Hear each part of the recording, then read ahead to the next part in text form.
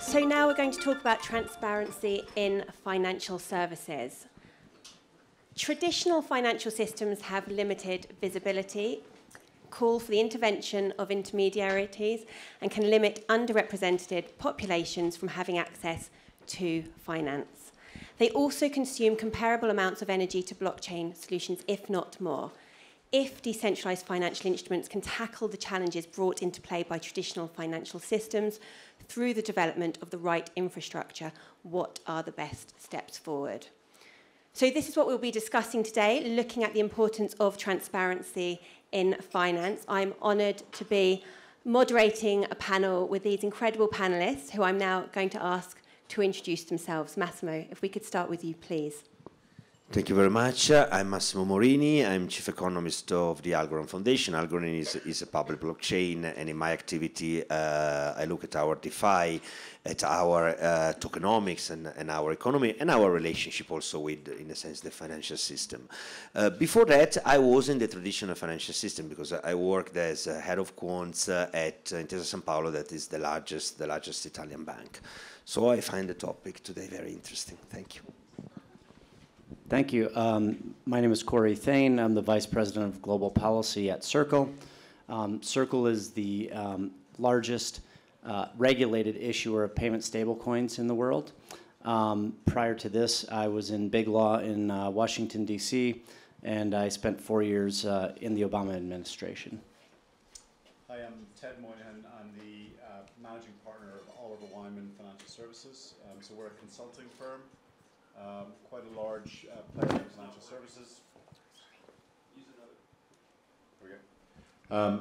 Very significant in financial services. We're about 300 partners around the world with the sort of the teams associated, and most of our work is with governments and large incumbent players. Although the blockchain community and the crypto community has been a really growing part of our business over the last few years.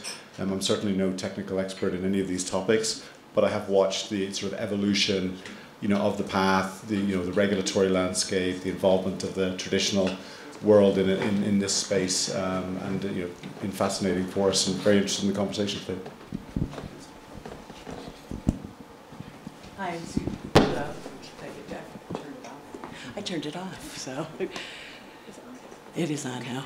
I managed to turn it off instead of on. I'm Suzanne Morsfield. I am the Global Head of Accounting Solutions for Lukka. We are a data and software company that serves the largest and small. We serve all size institutions that are engaged in with crypto assets and digital assets of any kind. I help with the accounting and tax solutions piece of the business, but as we talk today, I can talk to you more about other aspects of what the community needs that's engaging in financial services. Quickly, just will say I too have a traditional finance and actually accounting auditor background. So I was on the sell side at Morgan Stanley, buy side at JP Morgan. I was an auditor at EY, and I also served in the International Accounting Standards Board as a staff member. So really looking forward to this conversation. Thanks. Thank you, Asmai, a very esteemed panel. Thank you for joining us today. So Massimo, I'm going to start with you. And the first question I wanted to ask you is there opacity in the current financial system? And what are the real-world implications and risks? And how can blockchain help with these risks? Well, I don't know if there is an opacity problem in the current financial system. Obviously, there was in the past in some markets, but I would like to turn the question the other way around. What are the advantages of transparency, more than problems of opacity? And that's what we can see in the world of public blockchain, I mean, problems can happen even in public blockchain, but they tend to happen in the non-decentralized and non-transparent part of any business that also does blockchain. And in a sense, transparency in blockchain, for example, in decentralized finance, is also a way to risk manage. It's also a way to avoid that a problem is not noticed, because otherwise we know what happens, when there is no transparency. Taking the point of view of financial stability, of the stability of a business, of the stability of a market, under opacity, big issues can actually happen, and you only see them exploding at the very end, you know, with losses and big problems.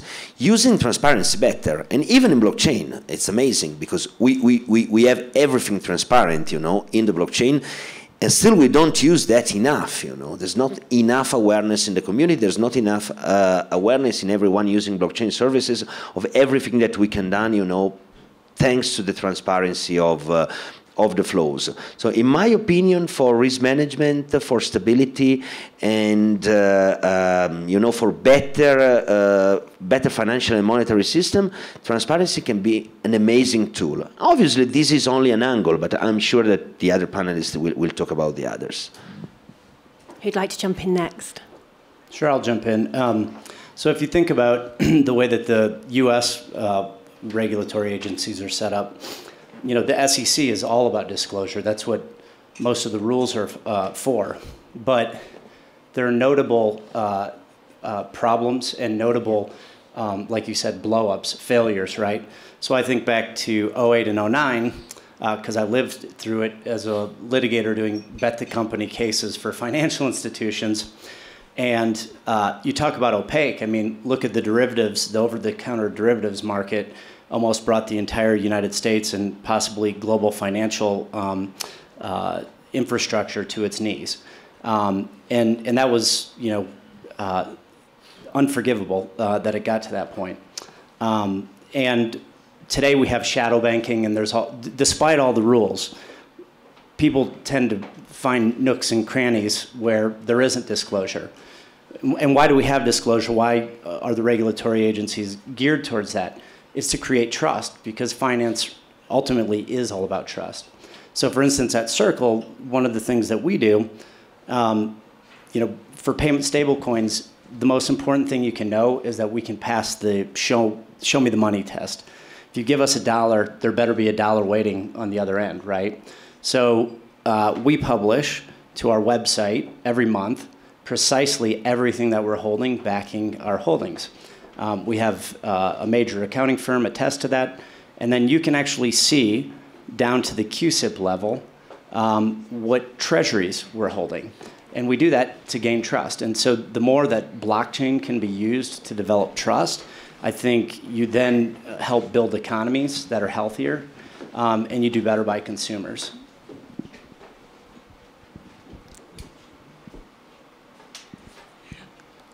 I think these are all wonderful perspectives. I'll sort of tell a funny story that when I first joined a financial services industry, it was with a company called Capco, and it was many years ago. So it goes back to the point of some of the opacity has been dealt with since.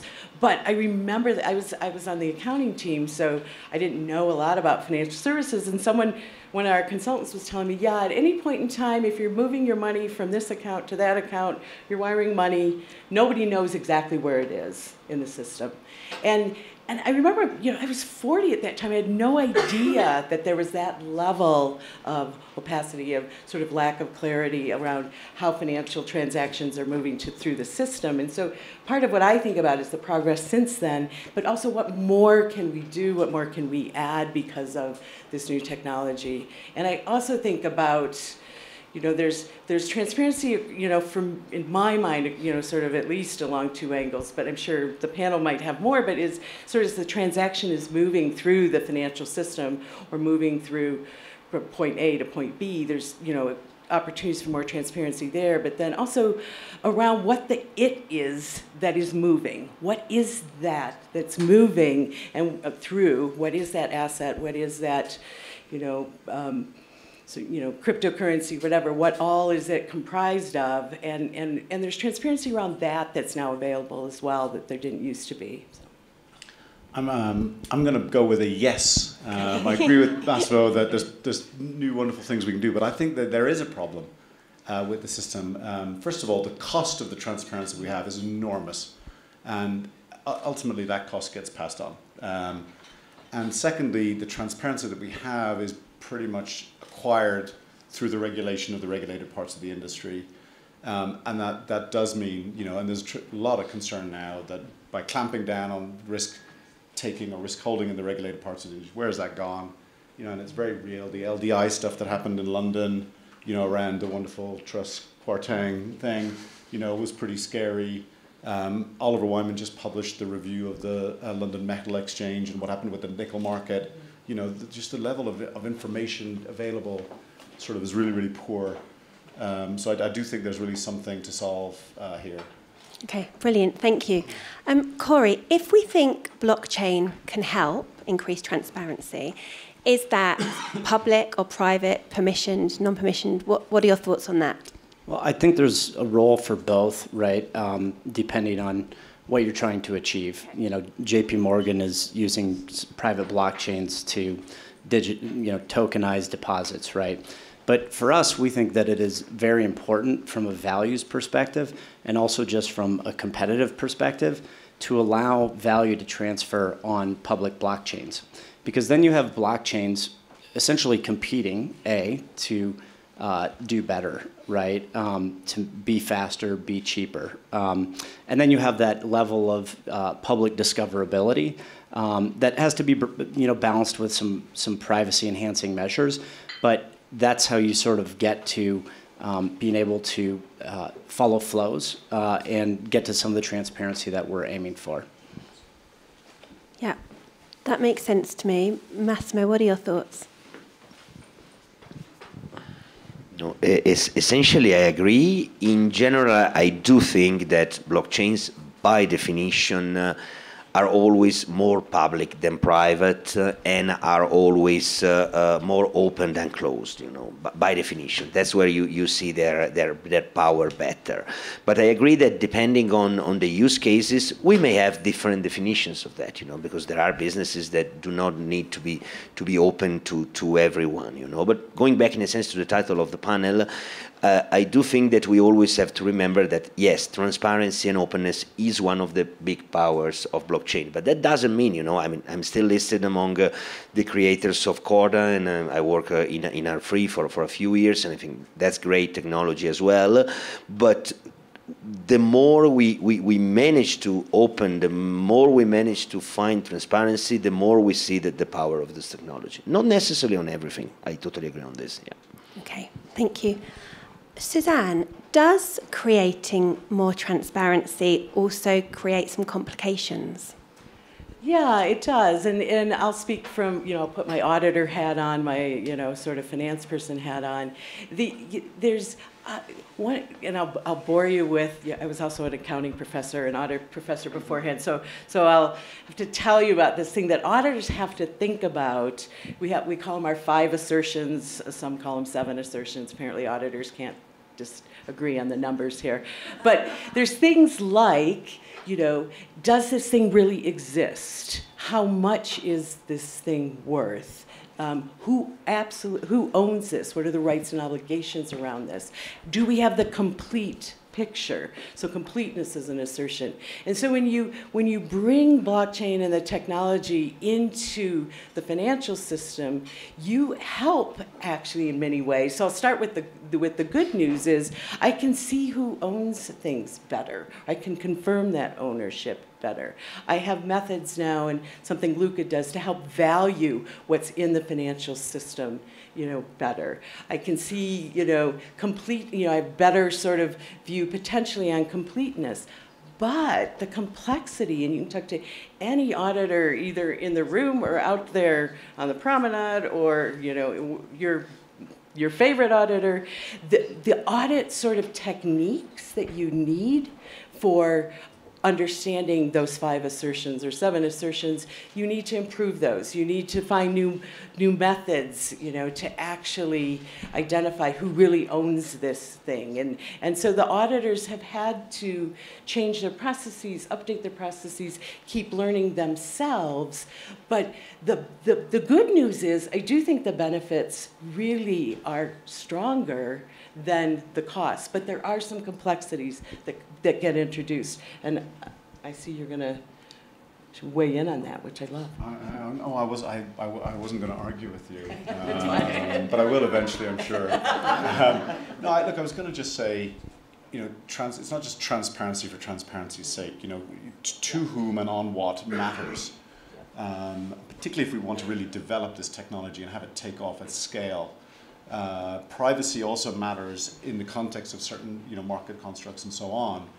The whole sort of concept of whale trade tracking, that's not going to really fly in institutional trading markets. I mean, it's not to say in the world of brokers and dealers aren't tracking who's got what and trying to understand, all that kind of thing. But still, these safeguards, and I think, it's a pity to me that I feel sort of before the onset of the crypto winter or whatever we call it, there was a coalition between the traditional industry and the blockchain industry, the crypto industry, to get sort of some more regulation and so on, so that we could really see this take off at scale, and that's been put backwards.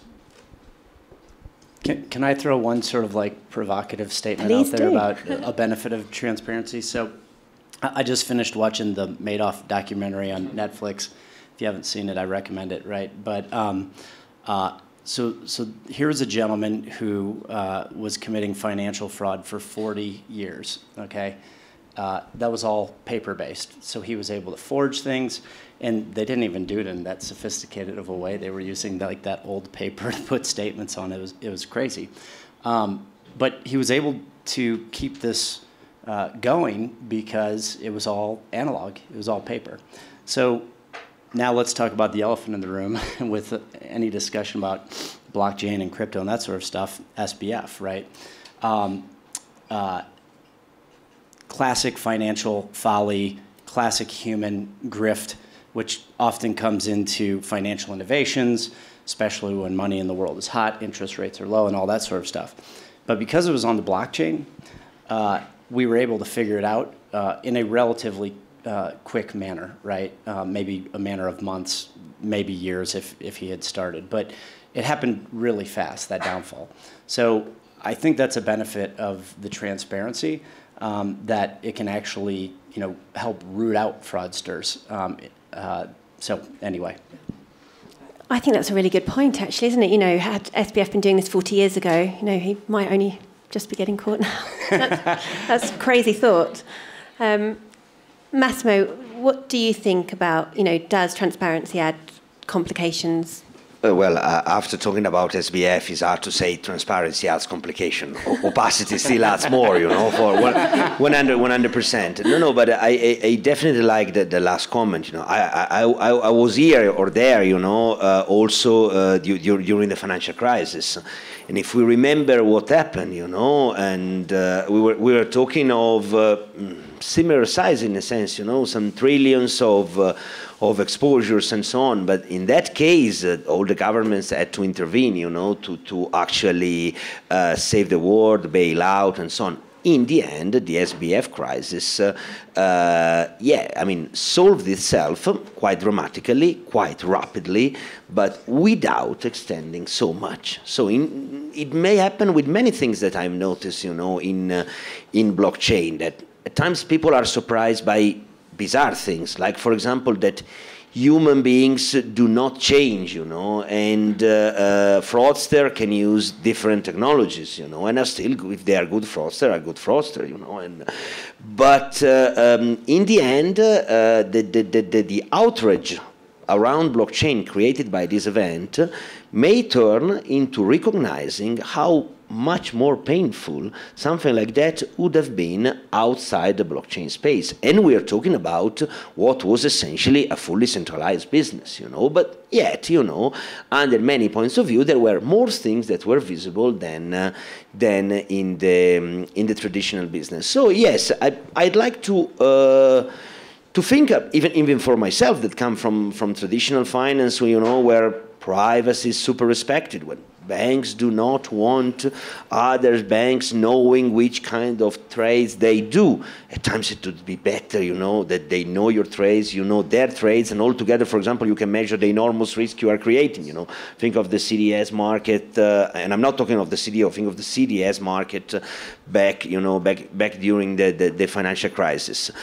Some people mention privacy, as a problem of transparency. But if you look at the public blockchain, one positive aspect is that it's not so difficult to track people if you really want, and yet people use for financial dealings, blockchains for DeFi and so on, myself as well, obviously need to be people with some experience. I do have some, even more than some, maybe on financial products, but without worrying particularly about transparency. Why one should, you know? So I would say let's not overstate. I think that the problems of opacity are much bigger than the problems of transparency in the end. Yeah. Okay, thank you. Ted, when we're talking about public chains, should we be concerned where miners are located? For instance, you know, should we worry if miners are located in jurisdictions that are sanctioned? Well, I think certainly, you know, one comment on the, you know, the benefits of transparency, just to build on a couple of them, is you know, when you look at the war in Ukraine, I think it's another really key use case as well as SBF. And you know, there's been commentary around, you know, whether, you know, people have been trying to get around sanctions in different parts of the world. I have seen no evidence for that at all, and plenty of evidence to say that actually there's been benefits and tracking benefits around sanctions on the blockchain and with crypto. So, you know, but nevertheless, you know, in answer to your question, I feel that it's sort of not really a judgmental question. I think that the regulators and supervisors will simply want to impose restrictions on where people are located. I think that's just the reality, and that happened last year. I think that the US did actually introduce restrictions on miners from Russia, and I think, you know, that there is a desire to understand, you know, every part of the value chain and where that's physically located, to have jurisdictional control. So I expect that will probably be a feature as the system gets built out. Suzanne, how easy or difficult is that going to be, though? I mean, our industry, it's all about being open, isn't it? So yeah, I mean, it is one of those things where, you know, the ethos in our industry and how it started is, you know, everyone should be free to do, you know, their thing and sort of take advantage of this new innovative technology. And one of the things, I'll just tie back to a panel earlier today, because I love how everything sort of, some of the messages and insights really can carry forward from panel to panel. And one of the points that got brought up was this sort of the way KYC works in the traditional financial services industry, is that there, you know, an expert in the room mentioned there's like a 99.5% false positive that sort of identifies you, you know, incorrectly as a problematic person. And then we also know VPN exists out there and all sorts of other sort of things that can be done, you know, to work around this. So there are complexities to it. It is, you're right, absolutely, you know, governments and policymakers will want to pay attention to this, and this will matter to them. But we do, it's not a simple answer quite yet to solve it, I guess. thank you. I have a couple of more questions, but I want to open up to the audience before I get to them so that we don't miss your questions. Does anybody have a question for the panel? Okay, fantastic. Hi, I'm Rod Beckster. Thank you. I'm one of 3 million GBBC ambassadors. Thrilled to be here. Great program. You know, we talk about the transparency in the blockchain, and one countervailing force is, of course, you know, you may know an address, but one of the whole ideas of the culture is anonymity as well, and that goes quite contrary to transparency. But the one I think is more interesting and salient is the issue of DeFi itself is transforming the underlying assets into something completely different. And so you might see where the FTX blocks went, except you don't know that they got lent to somebody else or a derivative contract was created. This happened in derivatives as well. I have been involved in ISDA since its founding in 1985. It was founded by my boss at Morgan Stanley back then. And I remember a call I had from the comptroller of the currency about 15 years ago. And he said, Rod, we want to get better disclosure on derivatives on bank balance sheets. And we want to have these new matrices. And I just said, stop. The only way to have transparency on derivative contracts of banks is to publish them in their entirety. Maybe redact counterparties or dates or some private information. But unless you have 100% of the data, because an interest rate swap can be a loan. or it can be an option. And because you put it, so what I want to put to the panel is, we can talk about transparency, but let's talk about DeFi, which is creative and important and wonderful, but what it does to transparency, what your thoughts are and how we as an industry should think about and develop practices. Competition about who is answering the question. No, thank you for the splendid question.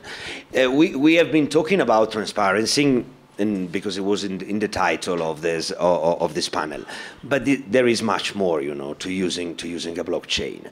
And when it comes to DeFi, I would say that automation is probably even more important, and programmability, let's say. I have a funny story, During the Terra Luna collapse, I was in a panel in Milan, a traditional finance panel, but we were talking about these topics as well. And then I stayed there the whole afternoon, I had some investments in DeFi, not Terra Luna. I think it was our currency, but it lost like the rest of the market, So my positions were liquidated during the afternoon I was there. There was nothing to do. But my counterparties, whoever they are, didn't lose a single penny, And that's DeFi, That's DeFi.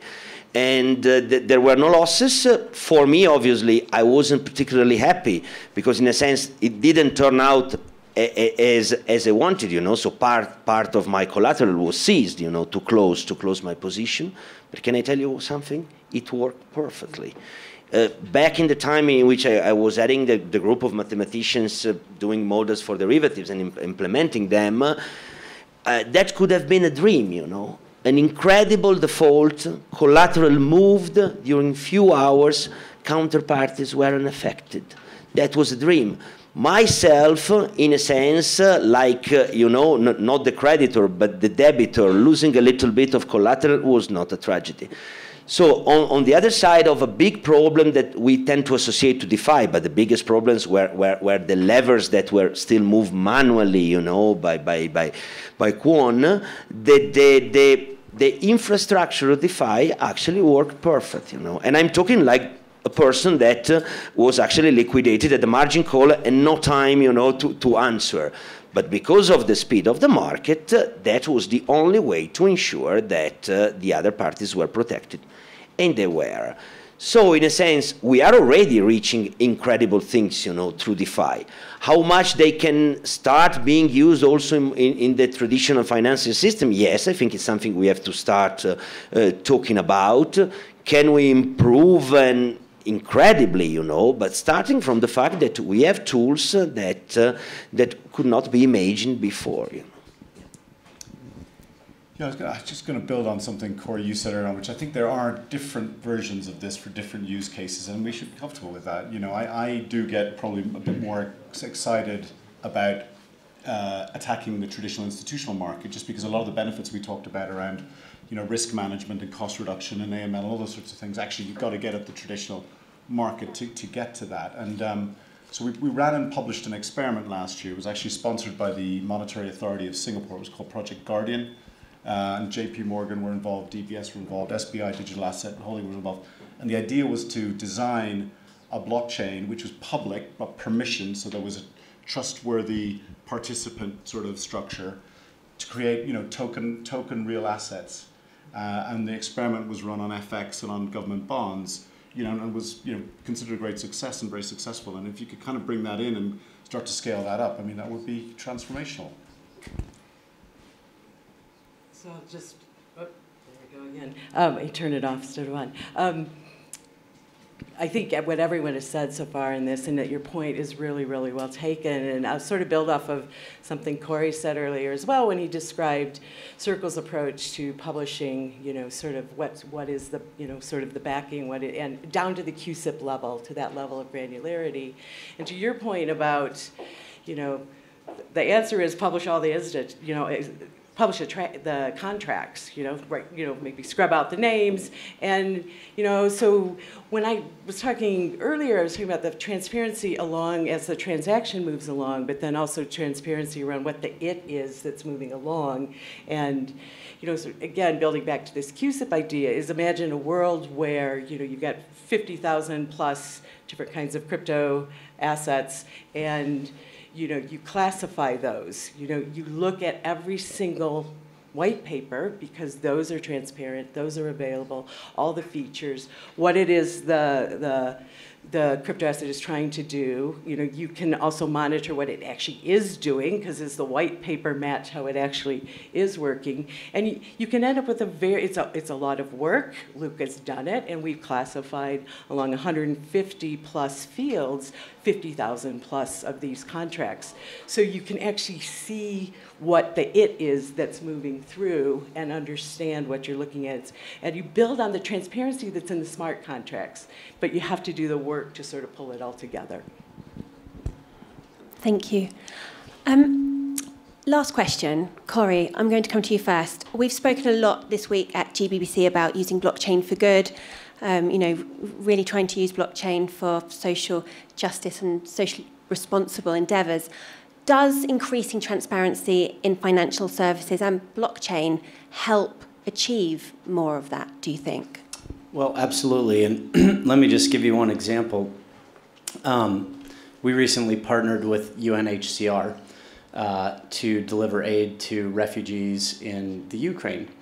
And one of the problems with aid delivery is you never know where it's going, right? I had a friend who was in the U.S. military and during Iraq Reconstruction was running huge pallets of cash around the country. And it was not only dangerous for him, but a lot of that money disappeared. It did not go to the right people. So now, today, we can send over the blockchain, USDC, Circle's US dollar coin, to recipients and know precisely that the right people are getting it. So that's a level of transparency. We can also afterwards see whether they're cashing it out. So we have a partnership with MoneyGram where you can basically take your phone that you're carrying value across borders, right, in a much safer way than carrying cash for what it's worth. And you can take it to a MoneyGram and cash it out. So we can see if that's happened, or you can see whether or not it's circulating on the chain. And we found we did something similar in Venezuela with frontline pandemic workers who weren't being paid by the Maduro government. And we worked with the Treasury and State Department to do that. And what we saw was a lot of USDC simply circulating on chain because they didn't want to cash it out. It was a better store of value than certainly the Bolivar in Venezuela. And people are just making small payments to each other just like you might do with Venmo. So having that level of knowledge is a very, very powerful thing for aid organizations, among others.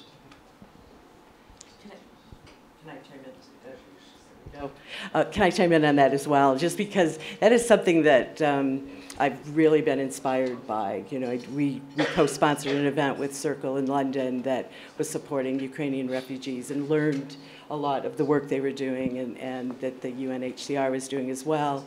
There's other organizations that are trying to do the same thing or something similar. And, I had the wonderful opportunity in these rooms to meet a gentleman from the International Fund for Agricultural Development. And it's extremely inspiring because that brings an opportunity for traceability of the funds to millions and millions of farmers who need those funds out there.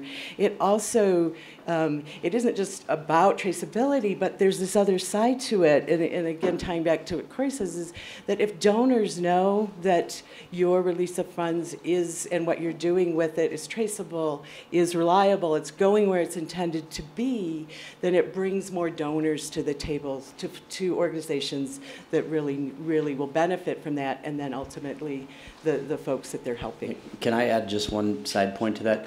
Because when you mentioned ag, this other example came to mind. So there's all sorts of since I work at Circle, I'm thinking about the movement of money and value, but blockchains can obviously be used to track all sorts of other things. And I'm actually a small investor in a small company that tracks from seed to table or from protein to table, where you can see precisely where your food went. I was previously Deputy General Counsel at Department of Agriculture in the U.S., and there's a lot of produce coming into the U.S. that people think is organic, that there's no way of actually proving that, right, from overseas suppliers.